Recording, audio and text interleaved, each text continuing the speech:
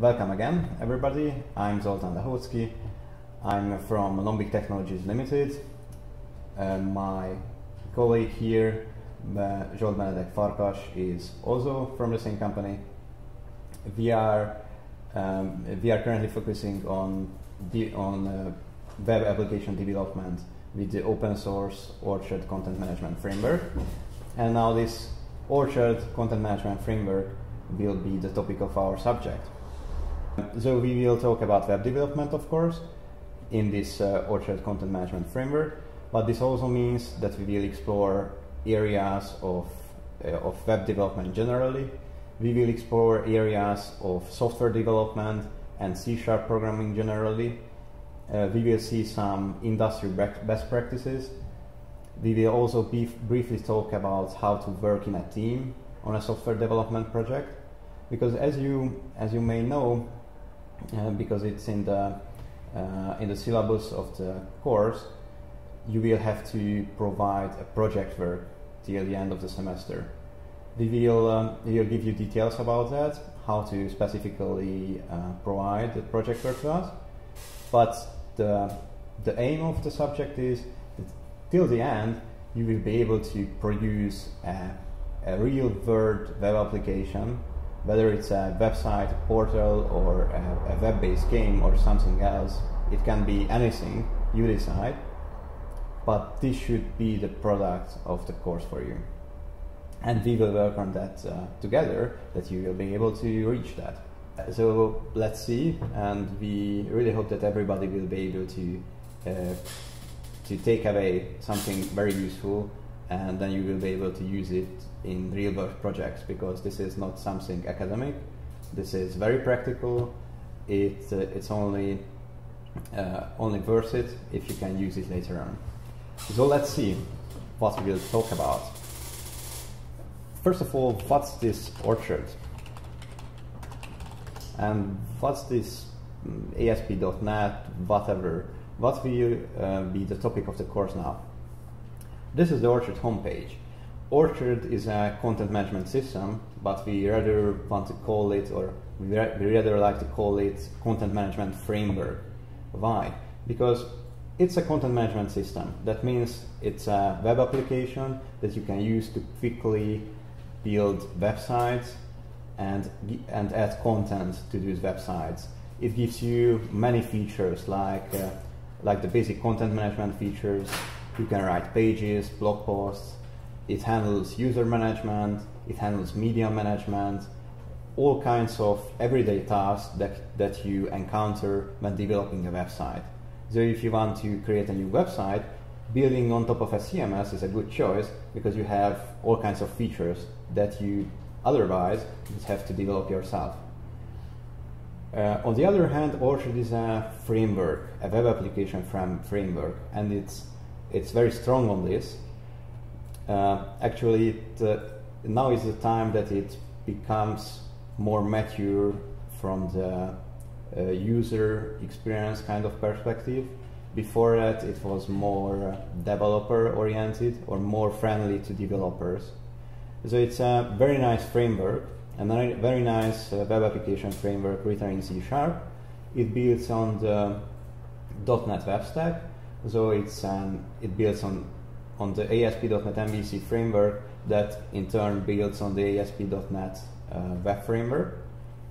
So that means if you know ASP.NET MVC, or at least the MVC paradigm, you can more or less quickly begin to develop for Orchard, because Orchard builds on ASP.NET MVC, so you could theoretically almost write pure MVC projects inside Orchard, but that wouldn't be much of a use, of course.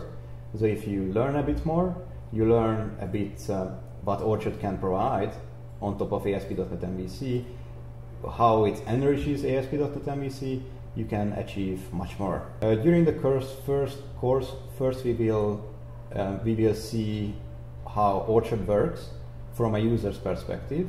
So we will see how to do the basic content management tasks, and then from the third, fourth lesson we will start developing for Orchard. So we will write code in Visual Studio that will be C# or Razor. As you may know, Razor is the almost C# template language that's quite coupled with the ASP.NET MVC projects. It's very popular templating language in the ASP.NET MVC projects, and Orchard also uses it. So we will develop with these tools. So what do we have to do if we want to get to know Orchard? First of all, here's the Orchard homepage. orchardproject.net is the URL. This is this is really the hub of everything that happens around Orchard. Of course, this is just a website, so we won't get to learn it, but just so you know, here it is. It's worth noting that that the latest news all around the Orchard ecosystem, including third-party blog posts, are listed on the front page. Here you see blog posts from everybody who is involved in Orchard, and also the latest podcasts, because there are weekly community meetings, and these are recorded. Because Orchard is a community-driven and open-source project. Now, what does this mean? It's community-driven. That means that basically every decision is made by the community. There is no company behind Orchard pushing it forward into that direction. If you are a community member, and everybody is a community member who uses Orchard and wants to contribute to it, wants to let their voice heard, if you are a community member, you can vote on things. You can push the project into a direction you would like to see it go. You can propose features, you can file bug reports, whatever, because it's community driven. You decide, and it's also open source. So that means you can see the full source code of Orchard. You can modify it, you can go through it and learn through it, because it's very useful if you see a big project, a big, well done project that has quality code, and you go through it, you can learn a lot. Orchard is very good for this, for learning how to do software development well. And it's of course free, so it's open source. You have the source, you can do whatever you want. There is no commercial license, you don't have to buy anything. Now, this is the project homepage, but probably more interesting or something you would like to see more is the Codeplex site. It's reachable from here. So here you see Orchard Codeplex website. This is the central hub of the development side of Orchard. So this is, if you may know, Codeplex is something like GitHub or Bitbucket. So there are code repositories and little communities around projects. So on the Orchard website, Orchard Codeplex site, we have some notable things. First of all, discussions. If you have any questions regarding Orchard, ask it here. The whole community is here, and they may help you. If you have questions that you want to ask during this course, you can ask them here too. So please ask them here. Don't ask them ask directly, but prefix your threads if you open a discussion with Dojo Course. So we will keep an eye on those discussions, and we will chime in as soon as possible. So please ask questions here. If you have found any bug, any issue with Orchard, go to issues and file a new report, a new issue report. So if you create a new issue, okay, I have to log in, whatever. Here is, for example, another issue. An issue report is either a bug report, so something is not working in Orchard, or a feature request, for example. So again, Orchard is community driven. If you want to have something, open an issue about it, and it will be evaluated, and probably somebody will also implement it. But you too can implement it, since it's open source. So it's not like commercial software. It's very open, and it very much depends on the community. if you are a developer, you have to use the source code of Orchard. Because as a developer, you want to have you want to have access to the source code. You want to go through the source code and really see what the project is about. Now go to the source code and download it. This is the latest source, but if you want to download the latest release source, just go to downloads and download the Orchard source. You could also download the web project. We won't much bother us with the web package. For developers, the source is the way to go. So if you try Orchard at home, download the source. From the next course on, we will exclusively deal with the source. So that's the Orchard ecosystem, or the most of it. There are also community sites, by the way. And so if we go back to the Orchard website, you can see that that there are local communities. So there is even a Hungarian website.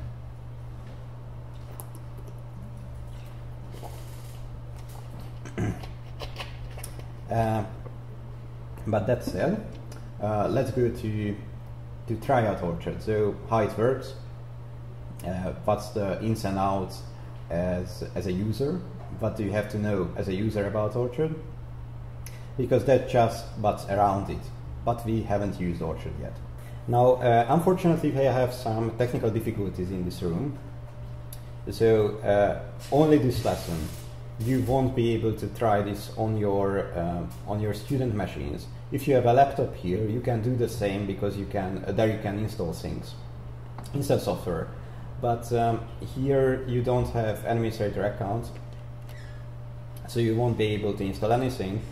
So sorry about that. We will just demonstrate everything for now. But coming to the next lesson, you will have Visual Studio 2012 on your machines, and everything will work. What we will use now is WebMatrix. WebMatrix is a neat little software. Let me go to the front page, yes. Now, WebMatrix is a small web development tool. We won't bother much with WebMatrix, because we will use Visual Studio and the hardcore development tools. But for this lesson, we will take a look at WebMatrix. We will install Orchard with WebMatrix, because it's very easy to install it through WebMatrix, and we will run it from here. So if you would like to just show somebody Orchard, or just very quickly try it out, install WebMatrix. It's free. Just search for it on the internet, you can download it, and once you have it here, you can install Orchard from the gallery, like following. Click New. We have an app gallery. Orchard is an application that's accessible from WebMatrix. You can see there are many applications, including other CMSs, but we will use Orchard CMS now, of course. Let's call the site Dojo Course, a demo site. And if we click next, yeah, we know what Orchard CMS is about, so next again. We accept the terms, of course, and Orchard will be downloaded and installed here. So we don't have to install any server. We don't even need Visual Studio on this machine. It is installed, but we don't need it. We can just run Orchard from this WebMatrix. Alright, okay, it was successful.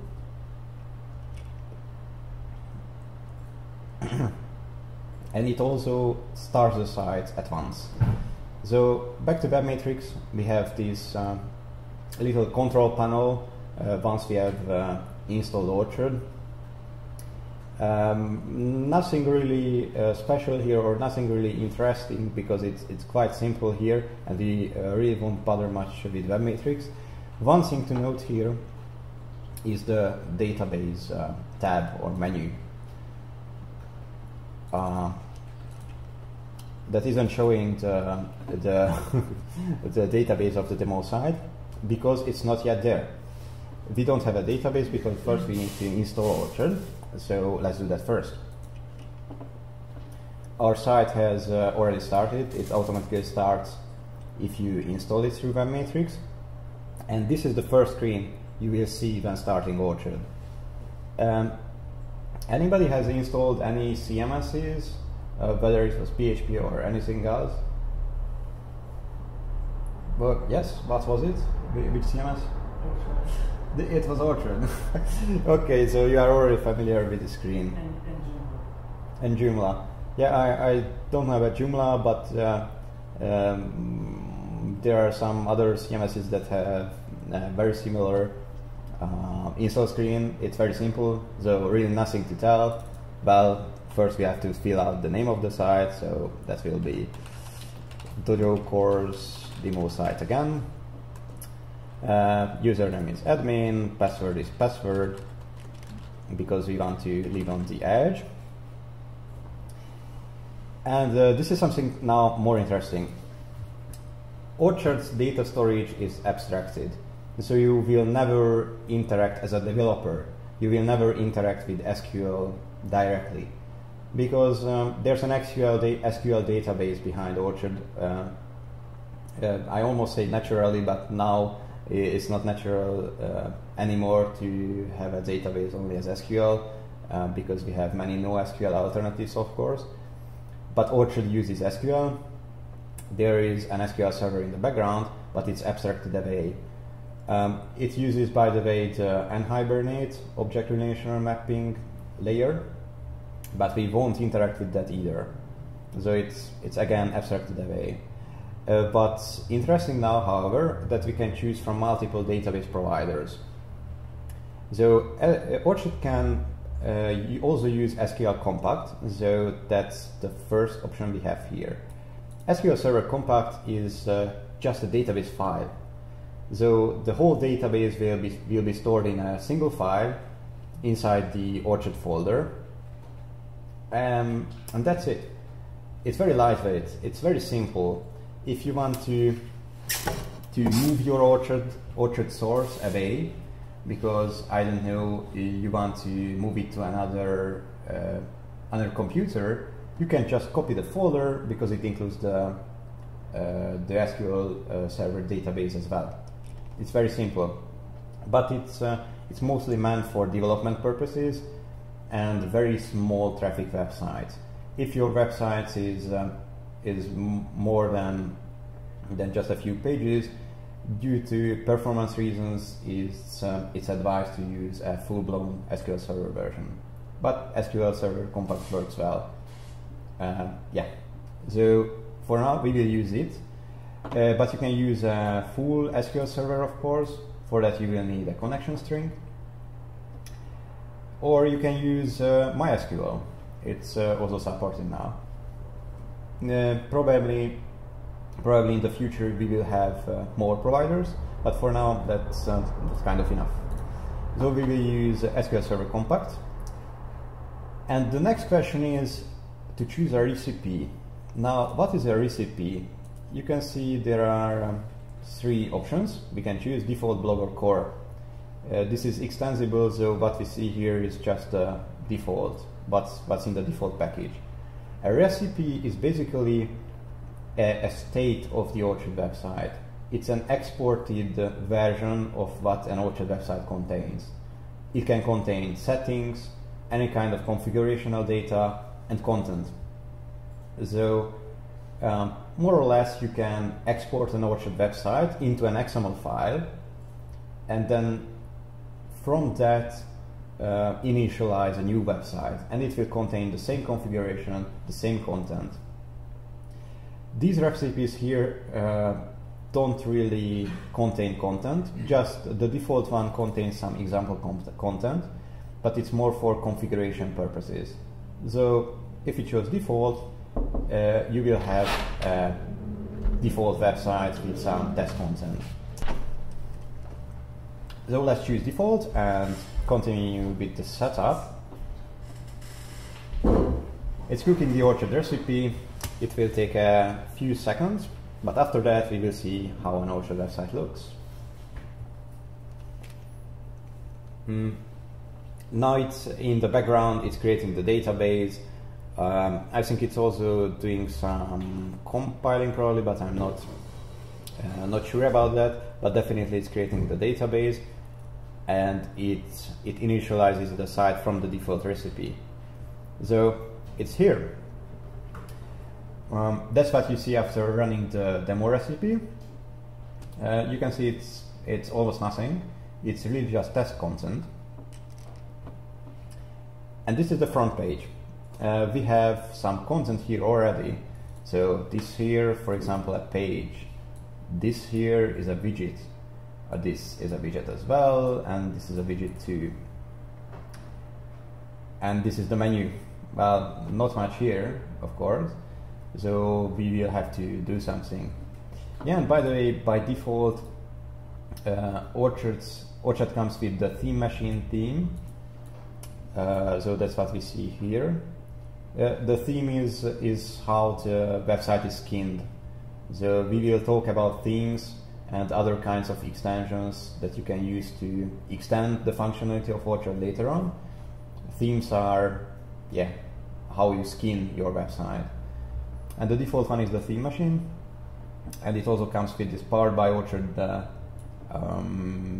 signing.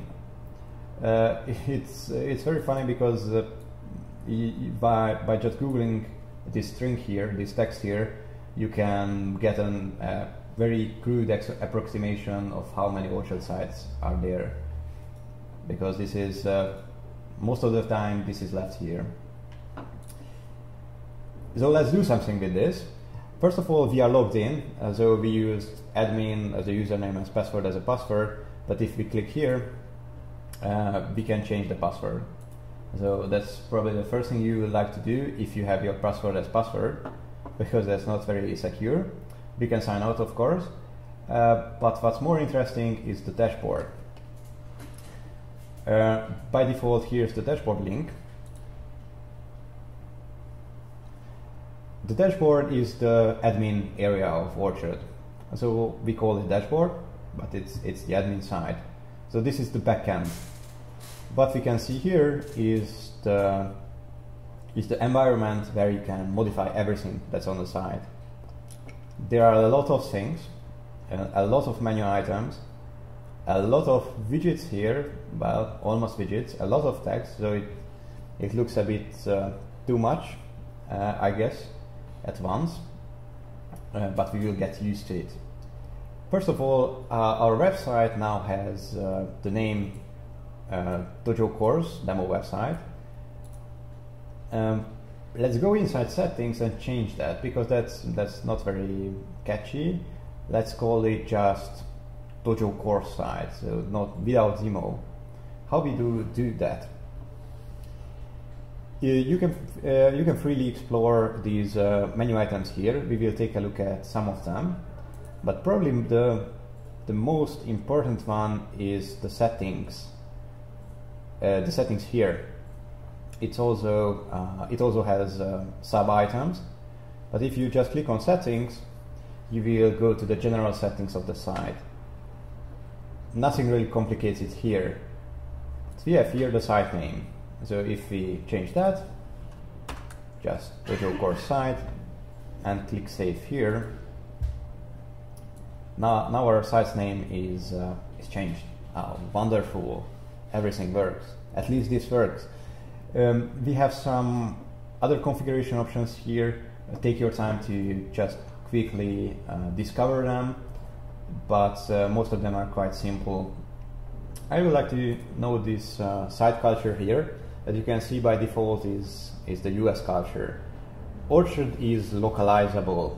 That means that you can have the same site with different with content of different languages. We could set up here HU, so the Hungarian culture, for example. We could we could install the localization package for the Hungarian language, and then everything would be Hungarian here. We will also see that. The time zone is also configurable. Yeah, page title separator, super user. These are quite self-explanatory. Well, the super user is the ultimate admin user, of course. These are just the basic settings, but probably the first thing you would like to explore in the backend. Anybody with any questions till now? It was quite basic, I know, but this was probably the first part. Nothing. Alright, great. Then I think we could go on, but probably after a short break. Yeah, because we will dive into content management, into basic content management tasks, and we would like to explore what really makes Orchard very flexible, and that's the content model. We will explore that next after the break. So we will have a short 5-minute break now.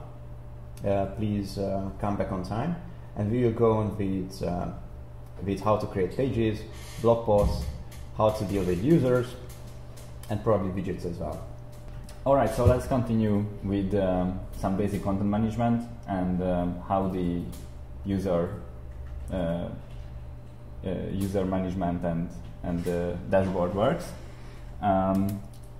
Let's talk about first what is the Orchard content model, why is it a content management system, and why is it, of course, a development framework, but that's a later topic.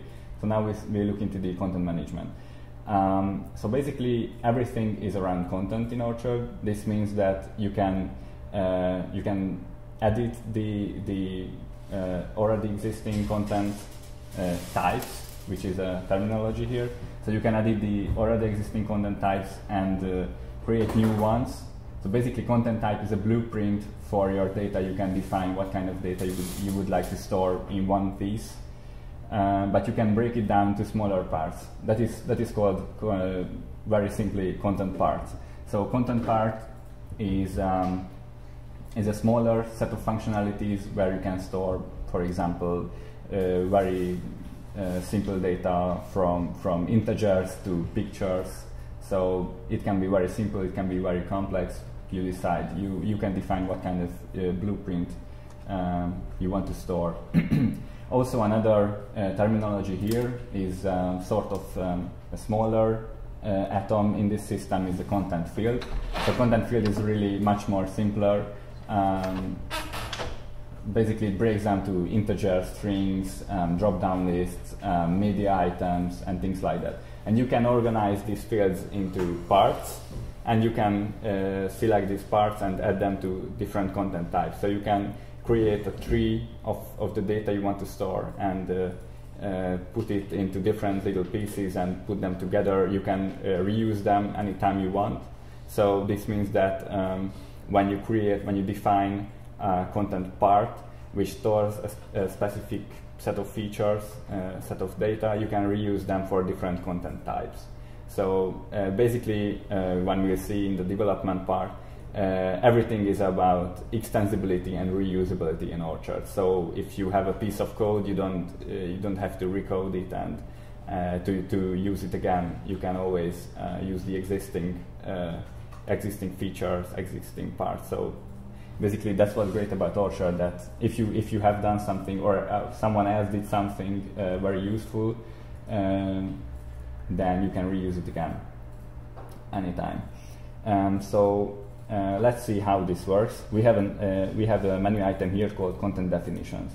So we have two menu items here. It's called the local navigation. We have content types and content parts. So these are the default content types in the system.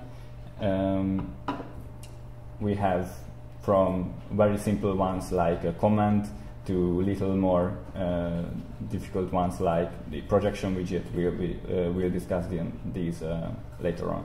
So, and if you go to content part, these are smaller set of functionalities, but you may notice that most of the content parts have very similar or the same names as content types. So this is not a coincidence, because the default content types in the system have a certain functionality, and the content part that basically defines this functionality has the same name as the content type. But if you want to extend these content types, for example, you want to attach music videos to every page in the system, you can do that. But the default content part for that specific type is just the default set of functionality. And of course, we have also content fields too. So basically, the most useful demo is to create a new content type and see how it works. Let's say, and I think it's a new feature, and I hope this is already integrated into this version, but if I search on a content type, less for, I don't know, Dojo, then I will see that there is no result for that. But if I click create type, oh, it's not integrated. Anyway, I can type Dojo here, and this will create a new content type called Dojo. And this is the list of the available content parts in the system, but of course you can write your own modules that will define new content parts, or you can download any of the existing modules that have any content parts in them, and you can reuse those, of course. So let's say I want to store some title and some text. So the body part, which is basically a WYSIWYG editor, and the title part, which is basically just a string, a title. I'm going to select these. So, no, I didn't select body. Anyway, I'm just going to store a title here. So, as you notice, there is one here I didn't select. It's a common part, and as its name says, it's storing common data. For example, who is the user who created the content item, what was the creation date, and things like that. And it has some settings, but these are self-explanatory, so I won't go in them. For a content type, I can also add fields, not just parts. So let's see, these are the existing fields in the system. For example, I can store a boolean, which will be represented by a checkbox. I can have a content picker field, which will add a functionality with what I can select another content item and create relationships between content items. And I don't think I made this clear, but basically a content item is an instantiated content type. So I have the types, the parts, and the fields, and when I instantiate a content type, it will be a content item. And like I said, as opposed to, for example, WordPress, where you have already defined set of content types, and you cannot really modify them. These are all extensible and editable. So let's just leave it with that. Basically, the content type editor is very simple and self-explanatory. So I'm not going to save that because you don't really need this one. The next thing about content types and content items is a terminology called versioning, which will mean that there's a specific setting for the content types. And let's see page, because that's the simplest example. So if you go to content type editor, you see there's a setting here called creatable and draftable. Now, creatable is basically an administration page feature. This will mean that this content type will appear here under the new items. So I just click on that, and I can create a new content item immediately of that type. Draftable means, as the description says, that this content type supports draft versions. This means that I can save a content item, but I don't necessarily want to publish it immediately. But basically, it's a default feature for every content item, but I can create different versions of it. This means that I have a page, I had created it already, I can save it and publish it. So let's do that, because that's the demo is most convenient here. So I'm going to create a test page. I'm going to set as homepage just to see that it's created. and I'm going to publish it. So if I go to the main, home page, I'm going to see that my page became the home page. This is a simple setting, and the content is here. So if I go back to the dashboard, I can edit the already existing content items under content. Now if I go to edit, I can add other content here. For example, we are testing in production. So basically this is a change I don't want to expose immediately to the outside, but I can save it. So if I don't click publish now, only save, this will mean that if I open the home page, the previous content will still be displayed. So versioning means that there are basically two different versions in the system of this page. One of them is published and is displayed. The other one is already saved, but I don't necessarily want to display it immediately. And as you can see, there are other options here. Under preview, I can see the latest version, which already shows the modifications I made. And I can of course show, I can click on publish draft, which means that the latest draft version will be published. And if I publish it, I'm going to go back to the home page, and we will see that the text has appeared here. Okay, so basically that's about drafts and versioning. Another thing next to these is that I can delete content items. Now this is an interesting feature, because if I click on delete, this will just disappear, and but these data won't be deleted from the database. So this means that delete is really a soft delete rather. So they can be restored actually, but due to some requirements, these items are not deleted permanently. So actually they remain in the system, but you won't see them on the admin page. So basically that's about content. Feel free to explore it, or really I encourage you to explore it, because these are very basic functionalities in the system, and since everything is really related to content in Orchard, more or less, every time you develop something with Orchard, you develop your own module, they will, in 90% will be connected to some content management tool. So for example, you will create content items and skin some editors for your customers, for example. Okay, other interesting things here. There are basic content types, as I said, in the system that you can fiddle with.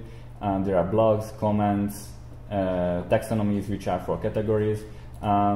They are really simple features and self-explanatory editors, so just explore them in private. Due to the lack of time, I'm not going to go into details with them, but they are really easy to use. So the next thing about customizing your own website is downloading, or actually writing, which we are going to later, but you can also download other modules from the gallery. There is one central gallery related to Orchard. This is the Orchard gallery. So this is reachable at gallery.orchardproject.net.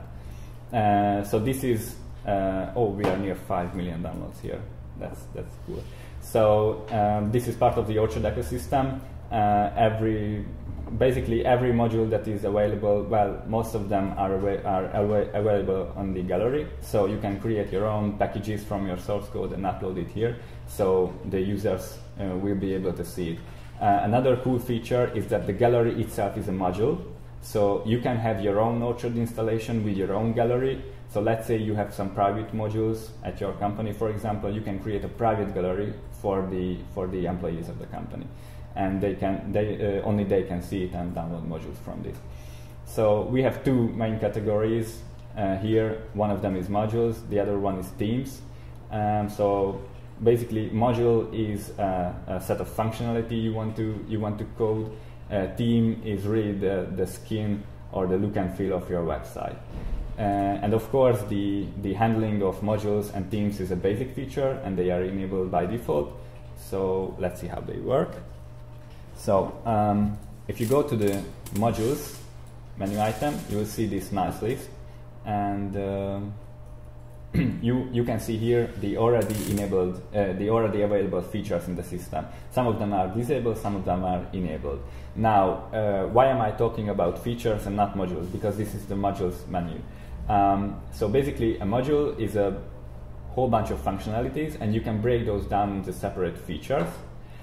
So let's say I want to develop something really big into one module, but I can separate different functionalities into different features, and I can disable and enable them separately. And this is a very, very useful thing, of course. Under the install menu item, I can see the actual modules installed, and you can run recipes from modules. So basically, one developer tool in Orchard is that you can define recipes in your modules. So let's say you want to create some test data for your module that you can start with. You can create a recipe inside your module, and then you can execute this recipe. So when you install the module, you can have some basic starting content.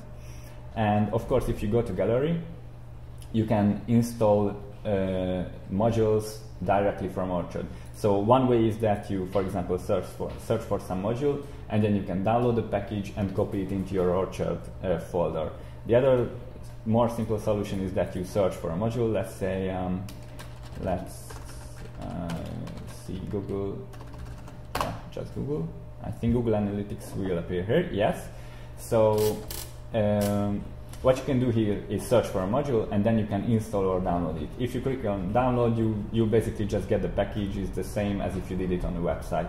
If you click on install, and hopefully this will work with administration privileges included, this module will be downloaded and installed here. So I don't need to do anything else with it other than just enable it if I want to.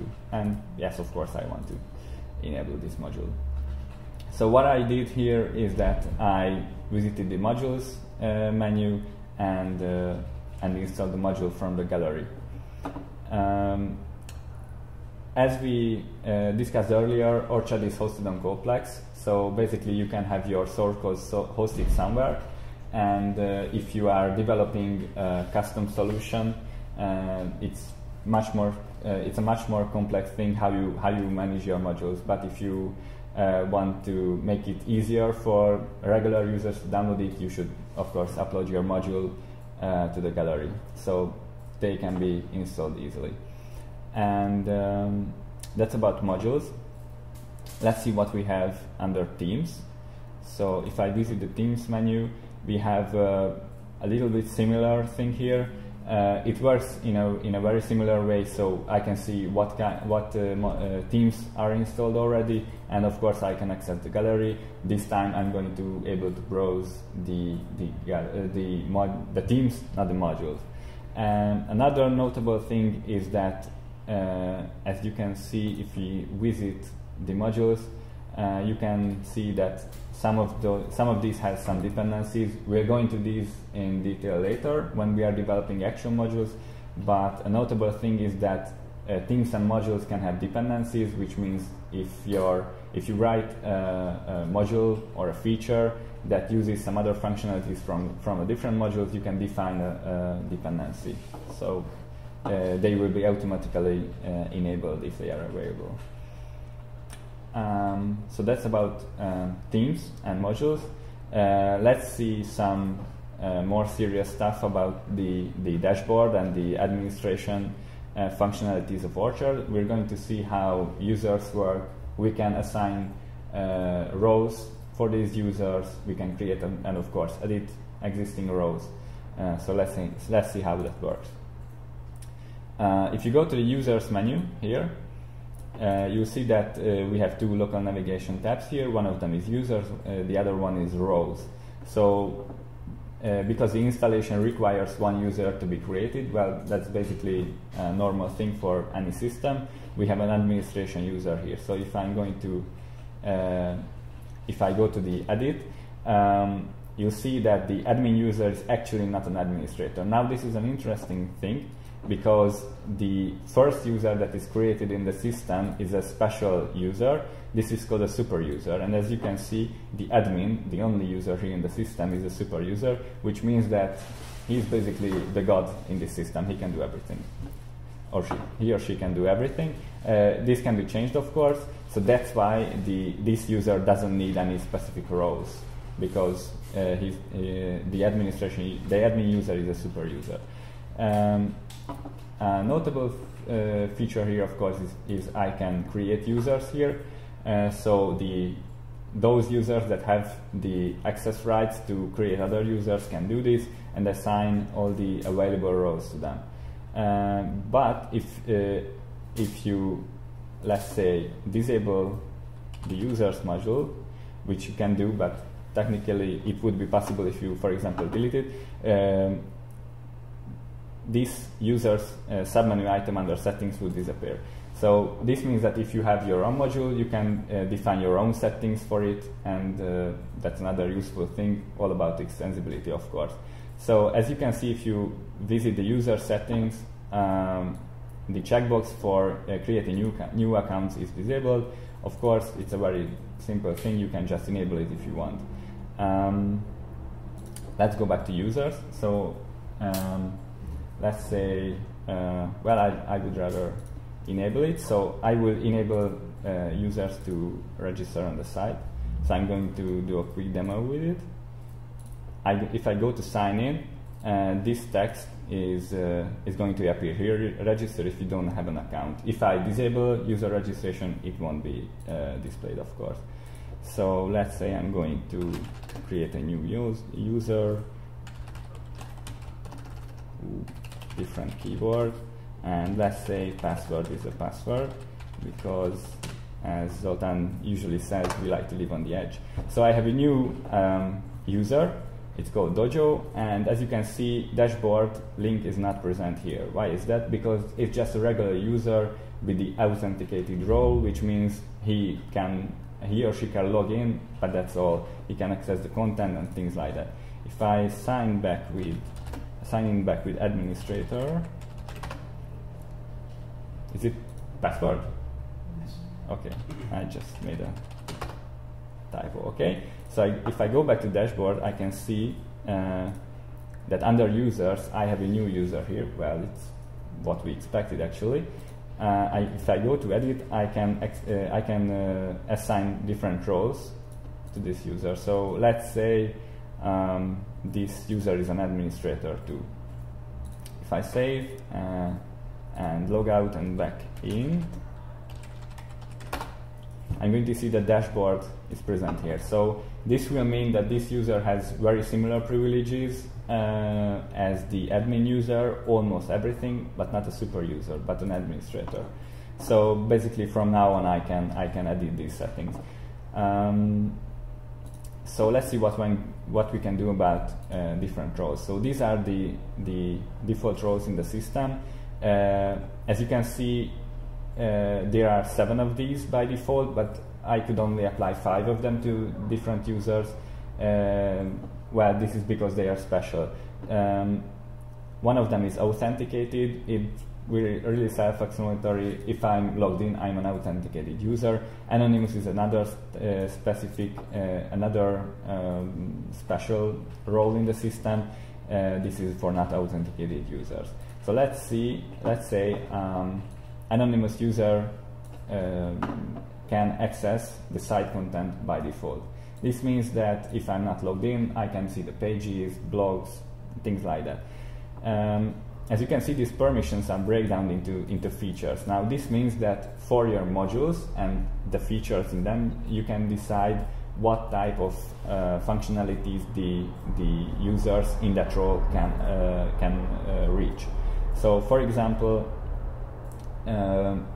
this is a very silly thing, so never, you shouldn't do this ever in production, but I could say anonymous users can apply a theme. Now this is very strange, but this would mean that every user that hasn't even logged in can change the theme in the system.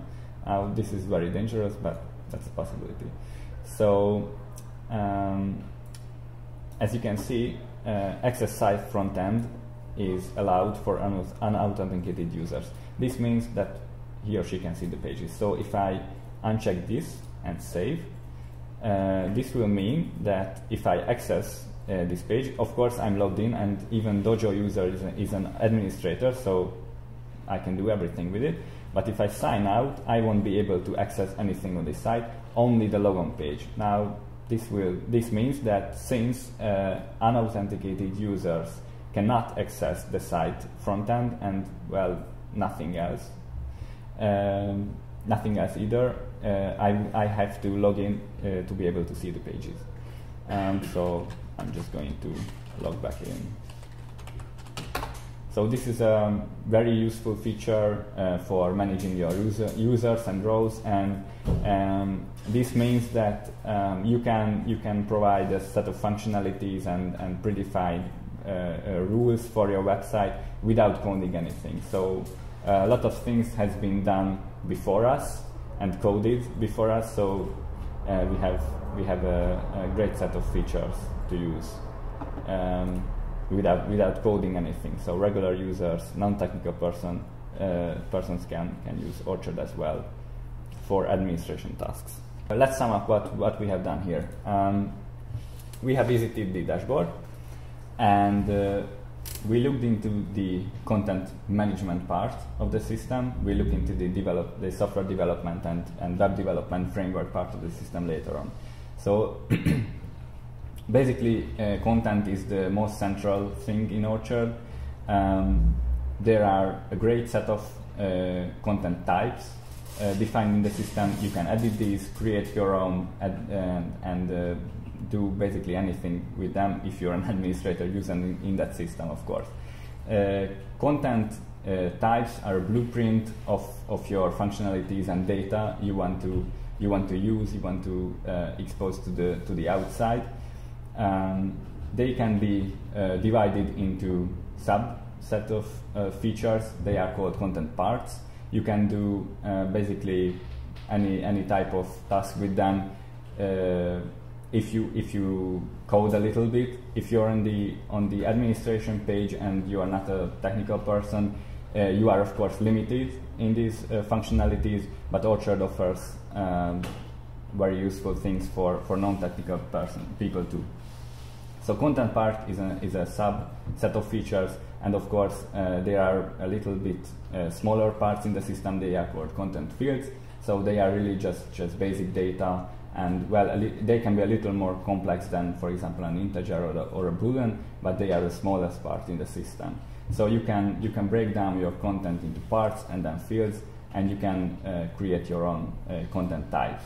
If you instantiate, for example, a content type, this will be a content item, and you can do different things with it: edit, display, and create drafts with it. So like I said, the versioning means that you can save different versions of the same content item in the system. You can decide which one to be displayed, for example, for the users, and you can also delete these items. But it's notable that this delete functionality is really a soft delete, so the data itself will remain in the system. Well, there's a good reason for that. It's data consistency. So let's say you have your data in different places in the database. So if you want to delete a content item, you may need this content item later on with other content items. If you have, for example, relationships between content items. Of course, this would be broken if you delete it or annihilate it completely from the database. So that's why deleting is rather a soft delete. Okay, so like I said, if you download the web or source package, you have a great deal of modules already present, and most of them are just basic features, like, for example, blogging, writing, creating pages, writing comments for these pages or blog posts and things like that. But there are other more complex features which we'll look into later on. These are, for example, the navigation, the workflows, and the projections and queries and things like that. So they are other more complex features. They usually require a little more knowledge of Orchard, but they are easy to use as well. So you can create content items, you can version them, and self-delete them. If you want to extend your system, you can create your own modules, which we'll do later in the semester, but you can also download modules from the gallery. You can also download themes from the gallery, so you can customize the look and feel of your website and also add or remove functionalities from it. So that's another useful feature in the Orchard gallery. And of course we have users, roles and permissions, which is a very basic thing for a content management system. So you can assign roles to the users, you can assign permissions to the roles, and you can edit these permissions to be able to control what users can reach and what they cannot do. Any questions about these features? Anything that is not clear? Okay, it seems to me that is all right. So what we have seen now was really basic content management and basic site management. We will now go into a bit more detailed versions. More specifically, what we will do now is we will edit widgets. So if we go back to the front end, we can see this here. As Benedek has explained, this is our page here. But normally content items are meant to, or just general content items are meant to be on a whole page. So the whole page is a content item. If you want to view a page like this here, you open it and it's there, and nothing else that really matters is on the same HTML site, but just that page. Now there are separate kinds of content that you want to be displayed on every page, and those are widgets. So what we have here, as I mentioned earlier, these are widgets. So widgets are again content items. So almost everything that you interact with from the admin side is a content item in Orchard. Widgets are content items as well. Now, why is this good? That everything is content item? Because content items are very flexible, as Benedek has explained. So we can reuse pieces of functionality. We can reuse the same pieces of functionality for pages, for example, and widgets. So let's see what these widgets do here and what they have in common with pages, for example. So let's see where these are. We go back to the admin side, and you see here that we have the widgets menu item. This looks a bit complicated now, because we will have to get to know also some other notions here, some other terminology, but first not bother with anything else here, but let's go down to first leader aside. Now this is the same here, so you can see here's the title, first leader aside. That's the same here, so this should be this widget. If we go to its editor, we can see something similar that we have seen with the page. So again, it's an editor. Now, before we dive into the details what everything here means, I would like you to notice something. We have the body here, so this here is the body text. This is a rich text box, in the end it's HTML, and it's the body text. If we create a new page, or edit a page, or anyway, if we open the editor of the page, we have the same body here. So this here, this rich text box is the body, and this here on the widgets editor is the same body. So we have a piece of functionality, a piece of content, the body text, that's common. Now, how is it achieved? Let's go back just to rehearse it again, because it's the core of Orchard, so it's crucial that you get to know it. If we go back to content definitions and we take a look at page,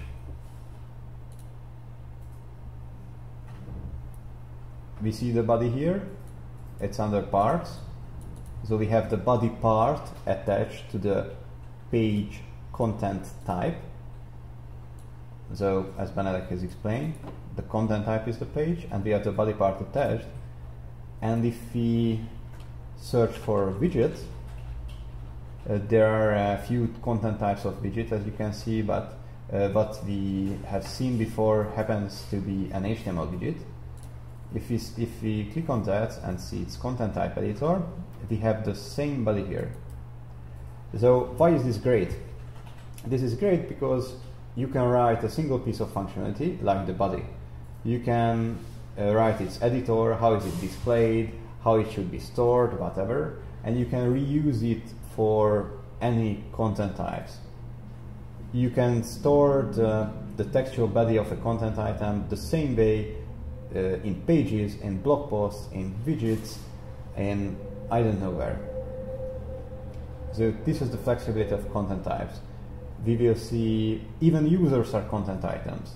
So theoretically you could attach the same body part to users, and then users would be able to, for example, write a short biography of themselves through this body editor. So it makes functionality very well reusable. So that's about content parts again. Sorry if you already understood everything, but I think it's important to rehearse it probably again, because it's very important. So we now see the widgets editor, but we have some foreign options here, like the zone and the layer and even the position. Well, title is something simple, so we won't bother with that. Name either. So let's explore what zone and layer is. So let's go back to the widgets list, so widgets page. You can see we have a lot of boxes and everything here. Now what is that? First of all, we have a layer, this here. Now what is a layer? A layer is practically nothing more than a container for widgets. So what we see here is the list of widgets that are on the default layer. More precisely, those widgets are on the default layer that are such greenish. So the main menu is on the default layer. The first leader aside, second leader aside, and third leader aside widgets are not on the default layer, but they are listed because this is a merged view of every widget in the system, every widget saved. So the only widget we have on the default layer is the main menu. And why this matters? Why do we have to have containers for widgets? Now, if you go to the front page, the menu widget is here. This is the menu widget, this is the menu, of course, and it should be displayed on every site. So if I go to the password change site, it should be still there, the menu. This is achieved with the default layer, because the default layer is set up in a way that it should be active on every pages. If you go to edit here, we will see the layers editor. As you can see, well, layers have a name, a description, and a layer rule. This layer rule is interesting because this is a logical expression. This is evaluated on every page load, and if it's true, then this layer will be active, and every widget containing that layer will be displayed. So as you can see, this logical expression is quite simple here. I guess the outcome of this rule here will be true, probably. I'm not sure, but I think it will be true. So that means that this layer will be active for every page. That's why we see the menu on every page. Let's see something different. So these widgets are not greenish, so they don't belong to the default layer. If we go back to the editor, we see that this first leader asides widgets layer is the home page. So let's see what the home page is about. Let's go back, let's select the home page. As you can see now, the main menu is gray, so it's not on this layer, and these triple widgets are greenish. So we are on the correct layer. And now let's see what the home page layer is about. Now its layer rule is a bit more complicated. We can use some expressions in these layer rules. It's a Ruby inspired syntax. It's something very simple. It has just a few features. One of them is this URL expression. So this will be true if this URL pattern here matches. Now, as you can see, it only matches if we are in the root, so on the home page. That means that, or that's the reason why these widgets are not displayed here. But we can turn it around, and we could say that the home page layer, despite its name, should be only displayed on the change password page. So if we go here, and if we change this URL, and I save it, we should be able to see these widgets here. Yeah.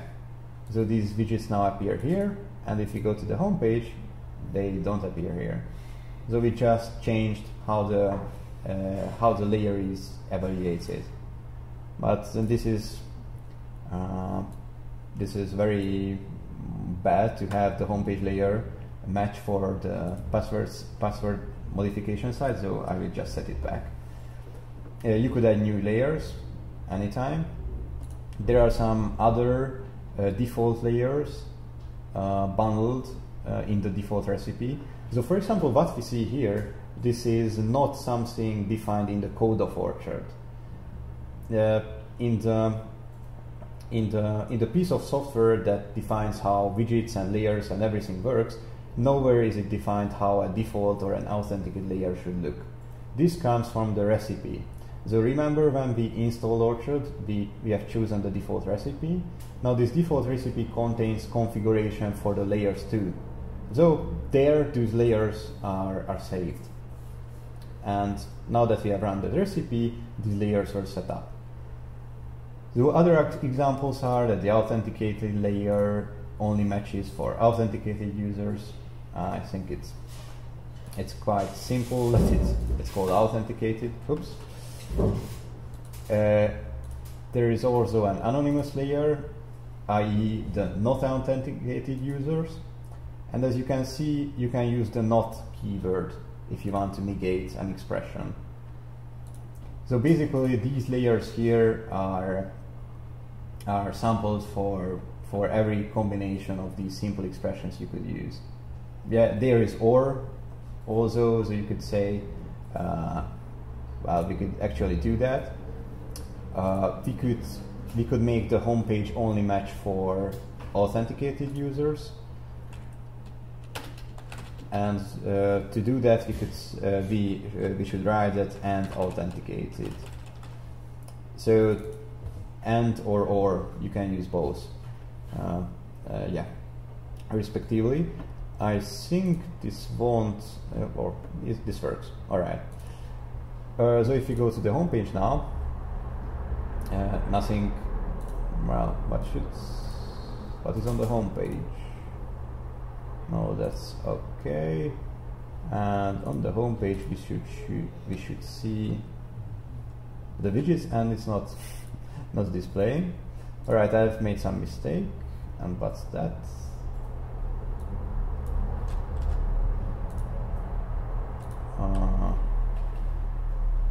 Well, it seems that despite I'm an admin and I'm logged in, I'm not authenticated, or I just made a spelling mistake. So the ultimate problem solving in programming, of course, is copy paste. So I will now go to authenticated and copy this so I don't make a spelling mistake, and go back to the home page and say authenticated. And if it's still not working, then I will research why it's not working, because it should, and tell you on the course page. Probably it's a different syntax. Yeah, that's actually interesting, because if you fill in this expression, it should be validated. So if you make a mistake, a syntactical mistake like I have done here, yeah, it says it's not valid. Apparently I've made a mistake that wasn't validated because I haven't used these parentheses here. This URL expression works that you can either use parentheses around the URL pattern or not. If you use this expression solely in one expression, you shouldn't use, or you don't have to use parentheses. But if you use multiple URL expressions, you have to use parentheses. Now it looks like that even if you use it together with authenticated, you have to use parentheses. So yeah, this now works. Now one notion before we wrap up this lesson is zone. Now as you can see, we have a list here with header, navigation, featured, before main. These are zones. We have a small helper image here that I will just open separately so we can see. This is also a map of the zones, the layout of the zones we have in the theme. So as you can see, these zones are areas of the layout. So the header is naturally on the top. We have a navigation. The navigation is below the header, so this is the header here. Navigation should be this roughly. We have many zones, and for example, there are these triple first, triple second, triple third zones. So I think these should be these widgets, and if we go to the widgets editor, we can also check those. So let's go back again to our beloved first leader aside widget, and you can see that indeed it's in the triple third zone. So just to wrap up, if you create a widget, you should put it in a layer. So that's a container that will decide whether the widget is active for the current page, and you should put it in a zone that will decide where that widget will be put into the layout. So let's create a widget just quickly, and let's add it to the aside first zone. So if you go back to our little map, you can see that the aside first is on the left hand side of content. So if you put a widget there, it should appear somewhere here. So let's go here, select aside first, add, and let's create a new widget. As you can see, there are some widgets already in the system. These are content types, of course, as we have seen when I search for widget in the content type list. What's really important is the menu widget. We already have one for a main menu, of course. You could take a look at home at its configuration. It's not something complicated, and if we already have it defined for the main menu. But another quite important widget type is the is the HTML widget. So let's go back to aside first and select HTML widget. Now the HTML widget is a simple widget that contains just a body. So as these triple widgets here.